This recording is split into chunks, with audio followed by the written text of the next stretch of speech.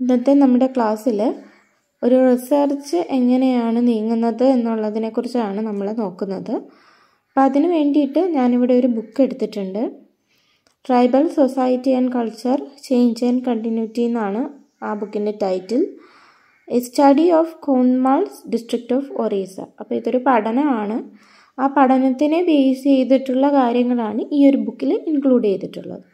അപ്പോൾ ഈ ഒരു ബുക്ക് വായിക്കുന്നത് വഴി നമുക്ക് ഒരു ഇൻട്രൊഡക്ഷൻ എങ്ങനെയാണ് എഴുതുക, അതുപോലെ തന്നെ റെഫറൻസുകൾ എങ്ങനെയാണ് വയ്ക്കുന്നത്, ചാപ്റ്ററൈസേഷൻ എങ്ങനെയാണ് തുടങ്ങിയിട്ടുള്ള കുറച്ച് കാര്യങ്ങളൊക്കെ ഇതിൽ നിന്ന് നമുക്ക് മനസ്സിലാക്കാൻ പറ്റുന്നതാണ്. ഈ ഒരു ബുക്കിലെ കോണ്ടൻറ്റ് വെച്ചാണ് ഞാൻ പഠിപ്പിക്കാൻ പോകുന്നത്. ഇതിൻ്റെ കോണ്ടൻറ്റ്സ് ആദ്യമൊന്ന് ഞാൻ പറയാം. കുറേ ചാപ്റ്റേഴ്സൊക്കെ ഇതിൽ വരുന്നുണ്ട്. 5 ചാപ്റ്റേഴ്സ് വെച്ചിട്ടാണ് ഈ ഒരു സ്റ്റഡിയുടെ കാര്യങ്ങളൊക്കെ പറഞ്ഞിരിക്കുന്നത്. ഫസ്റ്റ് ചാപ്റ്ററിൽ ഒരു ഇൻട്രൊഡക്ഷനാണ് പറഞ്ഞിട്ടുള്ളത്. സെക്കൻഡ് ചാപ്റ്ററായിട്ട് കോന്ത് സൊസൈറ്റി, നമ്മൾ പറഞ്ഞു കോന്തമാൽസ് ഡിസ്ട്രിക്റ്റ് ഓഫ് ഒറീസയിലാണ് ഈ ഒരു സ്റ്റഡി നടക്കുന്നത്. സോ ആ ഒരു സൊസൈറ്റിയെ കുറിച്ചിട്ട് ഉള്ളൊരു ആ സൊസൈറ്റിയെക്കുറിച്ച് ഡിസ്ക്രൈബ് ചെയ്തിരിക്കുകയാണ്. മൂന്നാമതായിട്ട് സോഷ്യൽ കസ്റ്റം പറയുന്നുണ്ട്. അപ്പോൾ ട്രൈബൽ സൊസൈറ്റിയെ കുറിച്ചിട്ടുള്ള കാര്യമാണ് ഇതിൽ പറയുന്നത്. അതുകൊണ്ട് തന്നെ സോഷ്യൽ കസ്റ്റം പറയുന്നുണ്ട്. അതുപോലെ അടുത്ത ചാപ്റ്റർ 4 കോന്ത് കൾച്ചറിനെ കുറിച്ചാണ് പറയുന്നത്.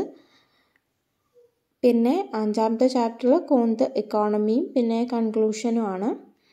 പിന്നെ ഗ്ലോസറിയും ബിബ്ലിയോഗ്രഫിയും. അത് ഒരു റിസർച്ച് സ്റ്റഡിയിൽ നമ്മൾ അവസാനം വയ്ക്കുന്നതാണ് ഗ്ലോസറിയും ബിബ്ലിയോഗ്രഫിയും. ബിബ്ലിയോഗ്രഫി എന്ന് പറയുന്നത് റെഫറൻസുകൾ വയ്ക്കുന്ന സെക്ഷനാണ്. ഇത്രയാണ് ഈ ഒരു ബുക്കിൽ അടങ്ങിയിട്ടുള്ളത്. അതിനുശേഷം ഒരു ഇൻട്രൊഡക്ഷനായിട്ട് പറഞ്ഞിട്ടുണ്ട്. ആ ഒരു ഇൻട്രൊഡക്ഷൻ വായിച്ചിട്ട് അതിൻ്റെ ഒരു ബ്രീഫ് ഡിസ്ക്രിപ്ഷൻ ഞാൻ പറയാം. ആദ്യം ഇൻട്രൊഡക്ഷനാണ് പറയുന്നത്. Chapter 1 The historicization of tribal history, socio-economic and political has become the most interesting and profitable challenge to global research today. അപ്പോൾ ഇന്നത്തെ ഗ്ലോബൽ റിസർച്ച് എന്ന് പറയുന്നത് വളരെയധികം ഇൻട്രസ്റ്റിങ്ങും അതുപോലെ തന്നെ പ്രോഫിറ്റബിൾ ആയിട്ടുള്ളൊരു ചലഞ്ച് എന്ന് പറയുന്നുണ്ട്, ഒരു വെല്ലുവിളിയാണ്. ഏത് കേസിലാണ്? ട്രൈബൽ ഹിസ്റ്ററിയുടെ ഹിസ്റ്റോറിസൈസേഷൻ വരുമ്പോഴും അതുപോലെ തന്നെ അതിൻ്റെ സോഷ്യൽ, ഇക്കണോമിക് ആൻഡ് പൊളിറ്റിക്കൽ ആസ്പെക്റ്റുകൾ വരുമ്പോഴും ആണ് കൂടുതൽ ഇൻട്രസ്റ്റിംഗ് ആവുന്നത്. It has been found that ambivalent interpretations of tribal life and culture are irrelevant in the context of revisionist thinking that has foregrounded tribal studies as a problematic, as a stunning discovery of their basic survival instinct and also as a site of continuity and change, alienation, assimilation, statics and dynamics.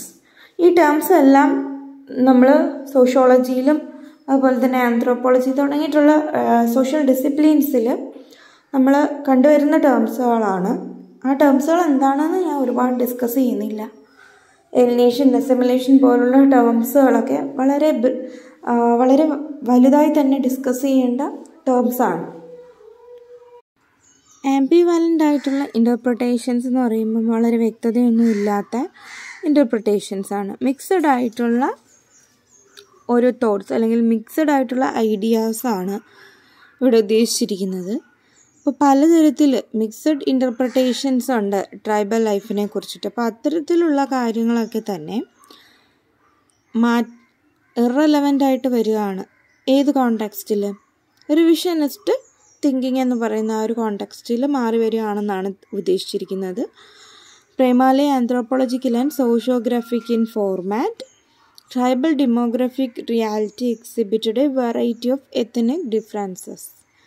അപ്പോൾ anthropological and സോഷ്യോഗ്രാഫിക് ആണ് ഫോർമാറ്റിൽ primarily പറയുകയാണെന്നുണ്ടെങ്കിൽ, and ഈ ഒരു tribal demographic reality എന്ന് പറയുന്നത് variety of ethnic ഡിഫറൻസുകൾ show ചെയ്യുന്നുണ്ട് എന്നാണ് പറയുന്നത്.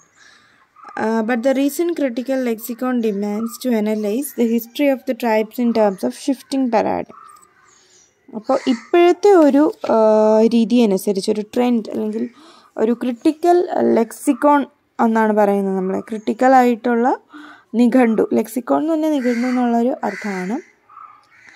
അപ്പോൾ അത് ഡിമാൻഡ് ചെയ്യുന്ന എന്താണെന്ന് വെച്ച് കഴിഞ്ഞാൽ ഹിസ്റ്ററി ഓഫ് ട്രൈബ്സിനെ ഷിഫ്റ്റിംഗ് പാരാഡിമിൻ്റെ ടേമിൽ അനലൈസ് ചെയ്യുക എന്നുള്ളതാണ്. ഒരു sort of archaeological strata, writing over geological times, the story of our own civilization, and of course as a narrative of continuities and changes after non-tribal incursions into the woodlands.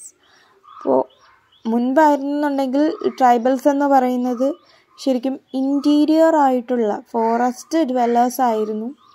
Interior part of the ഫോറസ്റ്റിൽ മാത്രം ഒതുങ്ങിയിരുന്ന ഒരു സമൂഹമാണ് ആദിവാസി സമൂഹം എന്ന് പറയുന്നത്. അപ്പോൾ വുഡ്ലാൻഡ്സിലായിരുന്നു അവരുടെ താമസം. അവരുടെ ലൈവ്ലിഹുഡ് എന്ന് പറയുന്നത് തന്നെ ഫോറസ്റ്റ് ഡ്വെല്ലിംഗ് ആണ്. അപ്പോൾ അത്തരത്തിൽ ഉള്ള ട്രൈബൽസിന് നോൺ ട്രൈബൽ ആയിട്ടുള്ള ആൾക്കാരുടെ കോണ്ടാക്റ്റ് വന്നു. നോൺ ട്രൈബൽ എൻകേഷൻസ് വന്നപ്പോൾ കുറേയധികം ചേഞ്ചസ് അവരിൽ വന്നിട്ടുണ്ട്. സോ ഇപ്പോഴത്തെ ഒരു റീസെൻ്റ് ആയിട്ടുള്ളൊരു രീതി എന്ന് പറയുന്നത് എന്തിനെ അനലൈസ് ചെയ്യുന്നതാണ്? ആ ഒരു ഷിഫ്റ്റിംഗ് പാരാഡിമിനെ അനലൈസ് ചെയ്യുന്നതാണ് എന്നുള്ളതാണ് പറയുന്നത്. എങ്ങനെ? As A sort of archaeological strata, writing over geological time, story of our on civilisation, and of course as A narrative of കണ്ടിന്യൂറ്റീസ് and changes.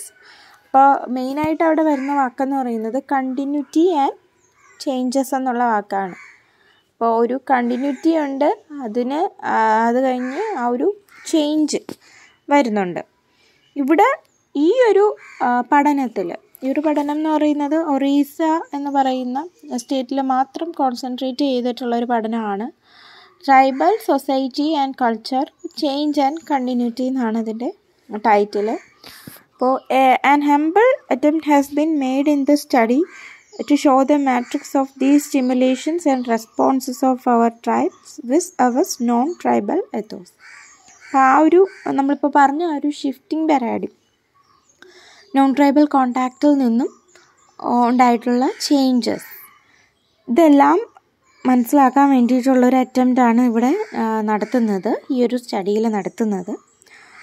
ഒറീസയുടെ കാര്യം പറയുകയാണെന്നുണ്ടെങ്കിൽ tribal and non tribal elements ഇപ്പോഴും ഉള്ള ഒരു സ്റ്റേറ്റാണ്. Of the 62 tribal groups found in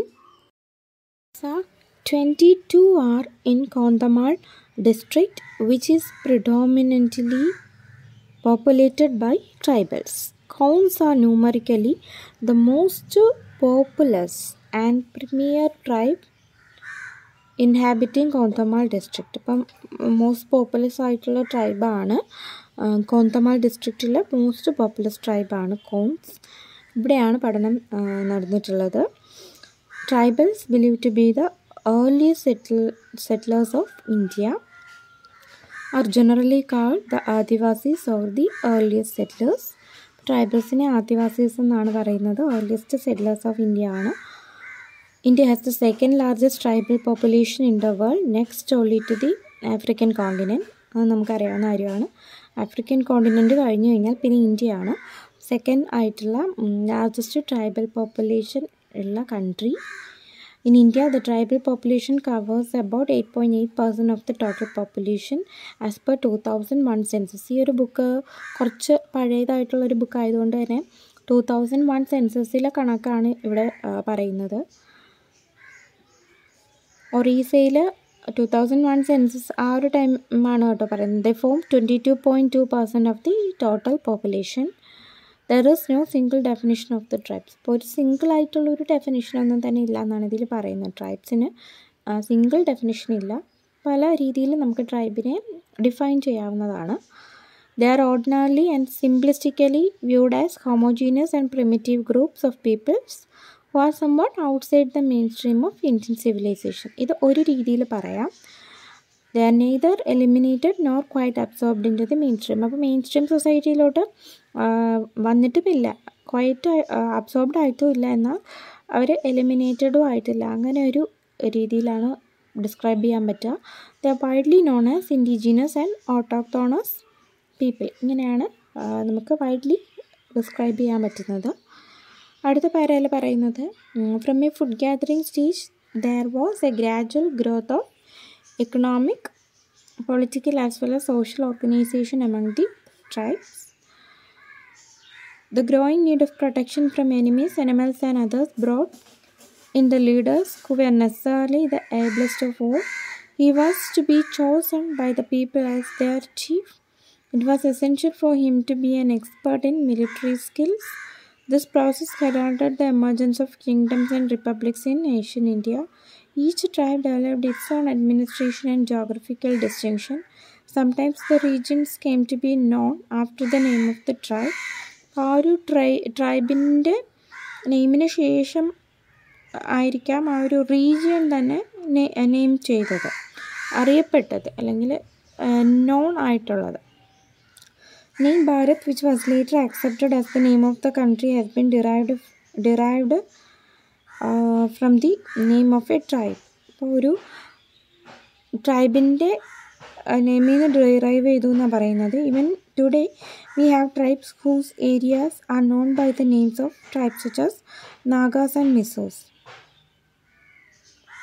അപ്പോൾ ആ ഒരു area എന്ന് പറയുന്നത് ആ ഒരു ട്രൈബിൻ്റെ നെയിമിലാണ് അറിയപ്പെട്ടിട്ടുള്ളത്. അതിന് ഉദാഹരണമായിട്ടാണ് നാഗാസ് ആൻഡ് മിസോസ് പറഞ്ഞിരിക്കുന്നത്.